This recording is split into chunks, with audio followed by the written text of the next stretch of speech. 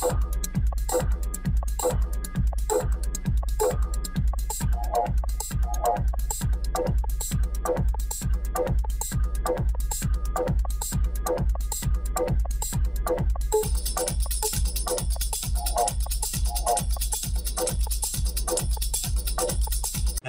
I am Jade Xrd and today I am teaching you Jade Xrd. Jade basically an software which is required for the X-ray analysis. For example, you perform XRD on any sample which is maybe powder or solid. So you will have this type of spectrum out of the machine. So you don't know which peak is representing what thing. For this purpose, we mostly use this software which is called Jade Xrd to analyze different things. For example, Miller indices and the phases present and different other analyses like crystal structures and what are the spacing between the different layers. For example, I have this data and I want to analyze it. Before going into the detail, let me explain few things. You need PDF cards for this to analyze your data, and you need to set up your PDF cards like this.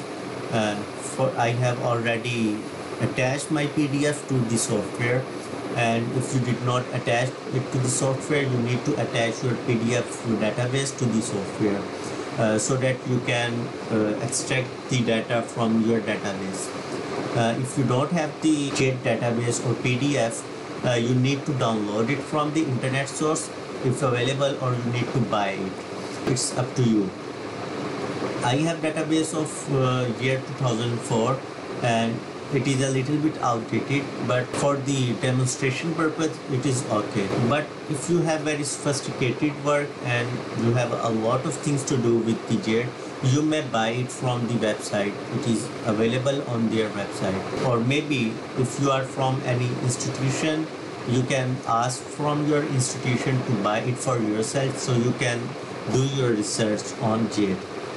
Let me start. For example, I have this data I acquired from the XRD machine.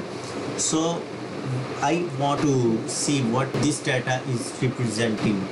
So there are many things. First of all, we use this button which is search match, and if I click, it will ask you to remove the background and other things. So I can adjust the data by itself.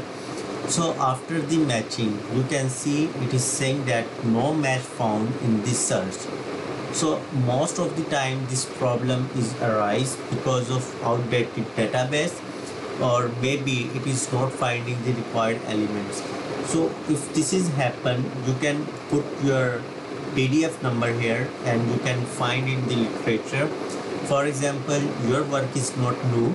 You can read literature of similar structure, and if the paper is giving you a PDF number, you can put that PDF number here. For example, this PDF number. So it will shows the you can see the small green lines are appearing here. So these green lines are basically showing that your structure, if your structure is this, so your peak should be appearing here, but this is not my structure. So I can find my structure by different, for example, I put this thing and I click on this, so it is showing that this PDF. So first peak should be appear here, second should be here, and the other peaks are here. And you can compare that if it is representing your data or not.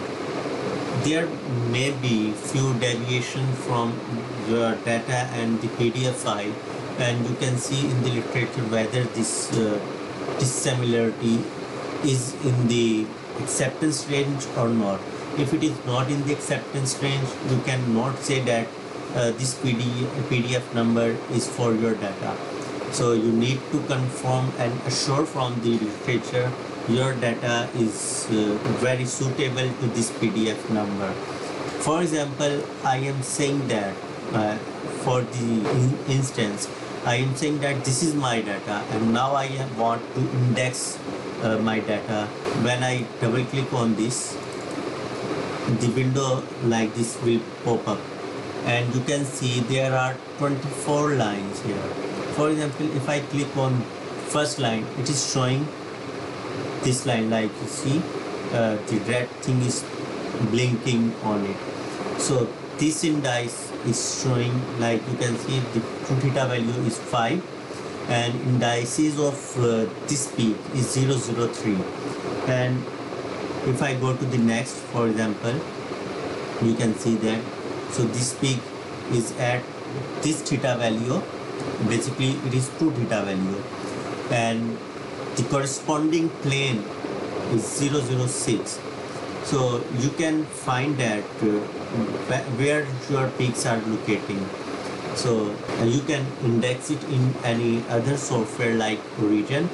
You can draw your spectrum there and you can name your peaks with reference to these peaks numbers according to these two theta values. I hope this would be helpful for you to finding the peaks for your XRD data, and I think for very basic purpose, if you are not primarily working on the XRD and you are from the other field and you just need to index your data, so this much information is sufficient for you.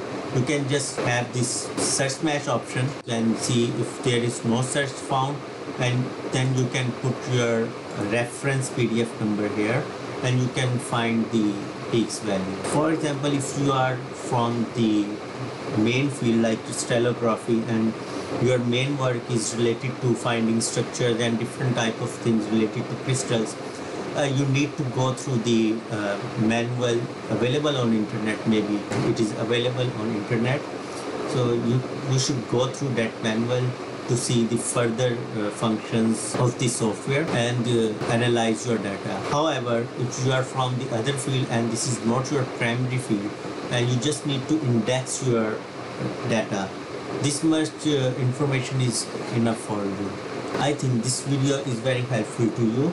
Thank you very much for watching, and please subscribe my channel and like this video for the appreciation.